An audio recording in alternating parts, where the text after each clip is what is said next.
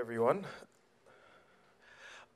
So a problem with the developer community is that we say that we're all, so that you can come from it from any space. So you can come from it from a code school, you can come from it from a PhD program, you can come from it having been totally self-taught.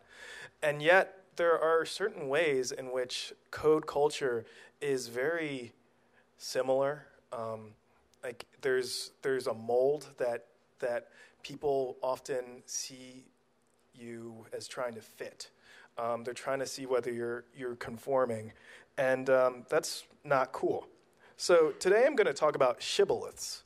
Shibboleths are proverbial lines in the sand that determine who belongs and who doesn't.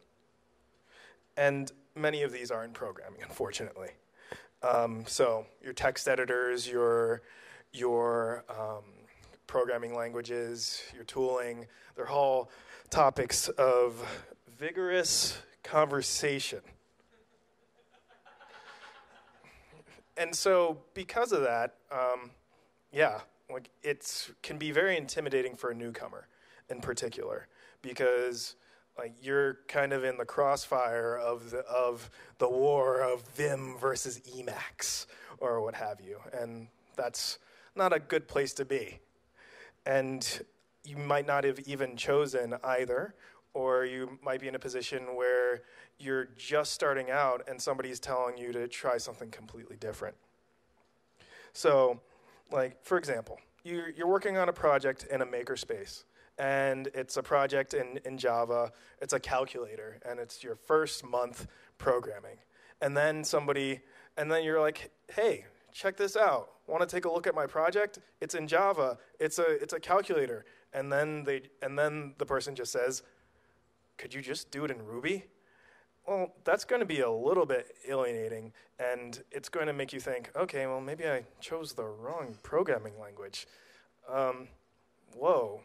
But imagine experiencing that from multiple people and from multiple programming languages. And oftentimes, whether you're going onto a message board or whether you're going to a meetup, you get some sort of resistance to the path that you've chosen. And you feel as if oh wow, I feel like I have to start over again. And that's a terrible feeling for a beginner. So part of the problem is that we, as developers, we see the community as a set of intersections, as opposed to a greater union. So I'm here in the Python camp. I'm here in the camp of Java. I'm here in the camp for Ruby, and depending on who you are, you might think that it's important to overlap. I think that people who are actually very good at Python are the only real programmers. But I also will allow people who code in Python and Ruby to be considered programmers. So that's one sort of thing. And there are other manifestations of this. But yeah. We have a problem with seeing each other as almost enemies, or as seeing other programmers as less than for some reason or another. And so the cool thing is that I talked about Venn diagrams, and I talked about something that was complex, using set theory, but it wasn't. But I tried to make it so that it wasn't super intimidating.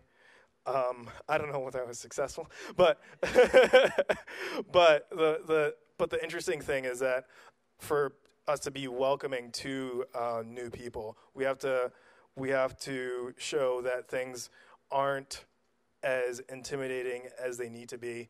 Oftentimes that can be shown through vernacular. So the way that people talk is really important in terms of making a place welcome or not welcome. And yeah.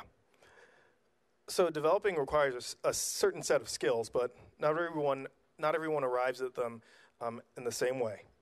And so as developers, we have a responsibility to de-emphasize aspects of cult culture that help maintain its status as an intimidating monoculture.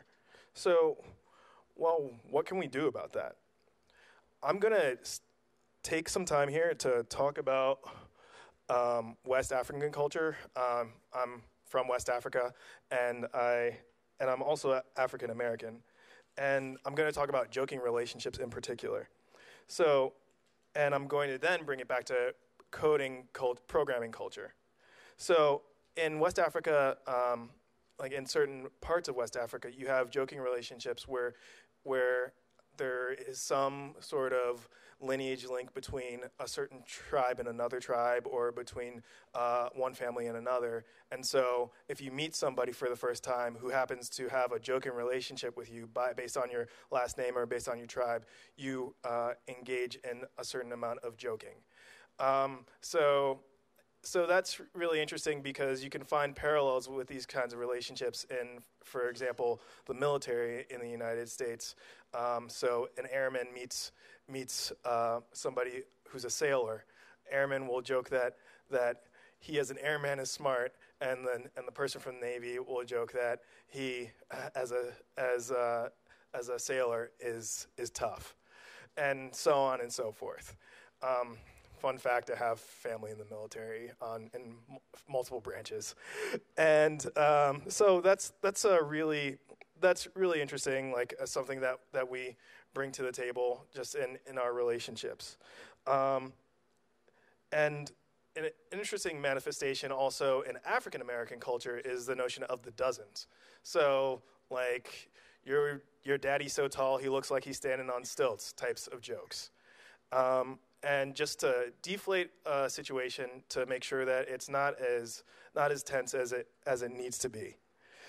If you're meeting somebody for the first time or what have you, making a competition seem less high stakes. So sometimes exchanges in programming can seem like that. If, for example, you go to a makerspace, I go to a lot of makerspaces, and you meet somebody who's working on a project in Python, and you code in JavaScript, and the guy who codes in Python keeps on talking about how you, as a JavaScript user, must be really going through some hard times because it's just a really tough language, and it has all these problems, and essentially saying your language is broken, but in a joking manner. And so, I mean, you can retort in some way. You can say that, well, JavaScript runs the world, so whatever. But you don't want to always be in those sorts of interactions, even though that's a more jovial interaction than a rabbit season, duck season exchange about programming languages or what have you. It's still an uneasy interaction. And it's even worse if there's an asymmetric relationship. So if somebody's joking at you and you're just starting in a programming language, and for example, if you're coding in PHP and you meet somebody who's coding in Scala, I'm just saying programming language A versus programming language B. The issue there is that if that person rags on PHP and you're barely experienced with it, it's just you chose it as the best tool for the job, then you're not going to feel so good about PHP, even if the person is joking. So that's kind of a tough situation. All right. So let's see. Well, the other thing I want to bring up, so I've practiced capoeira, and I've also done b-boying, also known as breakdancing. And the interesting thing about that is that they have certain protocols for entering the circle. So, for example, like in capoeira, it's called the roda, and like you actually go to one end of the circle and you maybe cartwheel in, and you engage in some sort of capoeira play with somebody else. And then, and in b-boying, it's similar. Like you jump into the middle of the cypher versus somebody to challenge them. Like there's a certain etiquette and protocol. In programming, there are these circles, these closed circles that are hard to enter.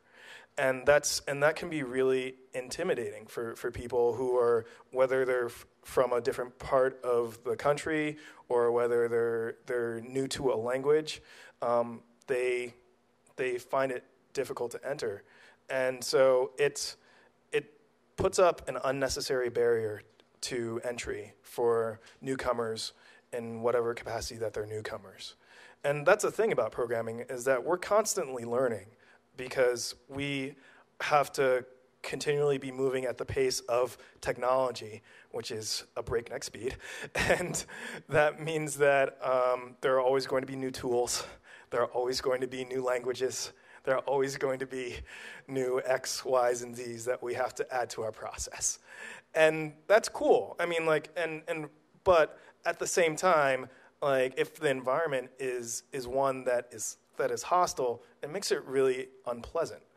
And it's not necessarily in a hostile environment that's consciously hostile. It's an environment that just happens to be so.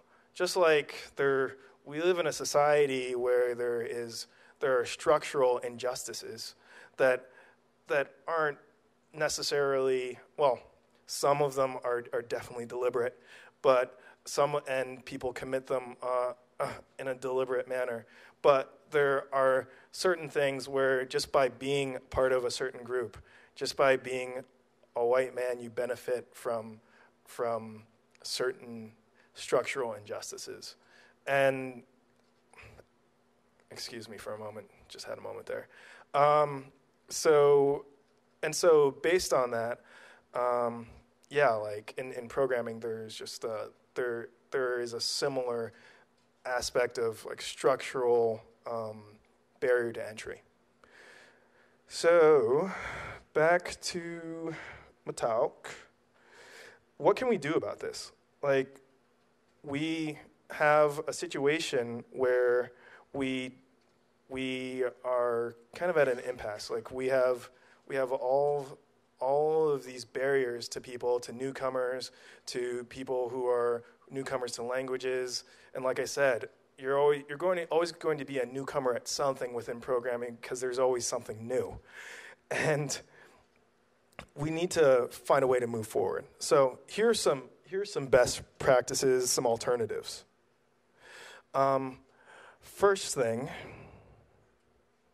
is ask yourself, like, especially if you're engaging in some sort of argument or discourse, is this a proverbial hill that I want to die on? Oftentimes the answer is no. And then also ask yourself, with my argument in this conversation, am I treating things as more important than people? Things versus people. Choose what's more important for you. And clearly the choice is people, but oftentimes when we get in the middle of an argument, we get caught up in being quote unquote right about something. And oftentimes it's a very pedantic point. Then have a code of conduct. Even for a weekly meetup, having a code of conduct is a good practice, because it helps to signal that you're making a space as welcoming as possible, and that if a space for some reason is not welcoming for some reason, you will act to rectify that problem. And what makes a good code of conduct? I mean, it's clear, it's welcoming, and it has internal buy-in. So, like, it clearly lays out what is allowed and what's prohibited. It makes sure that people from underrepresented groups know that they'll be welcomed, and know that if there's anything unwelcoming, that will be rectified. And also that everyone organizing the group actually believes in the code of conduct and is willing to act on it to enforce it. And then like one thing we need to do is gather in semicircles as opposed to circles, because it's always good to make space for people to get into. I had to be a little bit geeky and use Mr. Pac-Man here, but it's always good to create space for people to enter as opposed to not having space for people to enter. And so I can speak from experience. I went to an enterprise coding event, and it was hosted at a company, some big company, and it was great to be there. But a lot of the people who were there worked for the company that was hosting it, and I didn't know anyone, and so it was a little disconcerting. I'm actually pretty extroverted, but still, like it was disconcerting nonetheless. And so by that token, it was really great when somebody who worked for the company was very intentional about making sure that I felt welcomed by literally making sure that there was space in this circle of his colleagues for me to come in and actually introduce me. And so creating space in the circle so that it becomes a semicircle is really important, because it means that you actually create space for people to become part of the circle, become part of the group, but also remember to pay it forward and keep openings for the circle in other capacities. So, for example, one thing that I'm doing is that I've open sourced a library of tech terms. So it's a work in progress. I'm just getting started, but of tech terms, because there's so many tech terms that people use, like orthogonal, that can be kind of disorienting to people who are first coming into tech. And so yeah, you are welcome to check that out and contribute and make a pull request. And that's one way in which you can create a semicircle figuratively. And then I'd say avoid joking relationships, because they can be alienating so easily. Like, you don't know the symmetry. You don't know whether you have an asymmetrical or symmetrical relationship with somebody off the bat. And even like working with somebody a year or two in, like there are certain things that you just cannot know that could be alienating if you put them up as subjects for joking. And so that's really important. I think one great example is when that was used in the last talk was somebody asking, "Hey, why aren't you drinking?" And you don't know why somebody might not be drinking. And so so yeah, like, don't joke with people, because one, it's an easy way to alienate, and two, you don't know whether there's a symmetry of your relationship, and three, I think that oftentimes people use joking as some sort of cover for malicious intent, and so like remove joking from the equation, because can be often injurious. And then be helpful instead of indicating helpfulness. So it's really important to be helpful with your full attention and when you're asked to help. So help instead of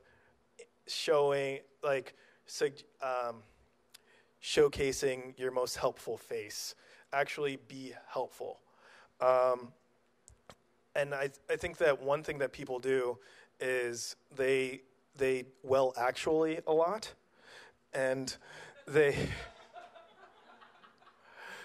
by going well actually often, they're correcting people, and it's often on a very pedantic point, and they just, and especially when somebody has the bulk of the idea right.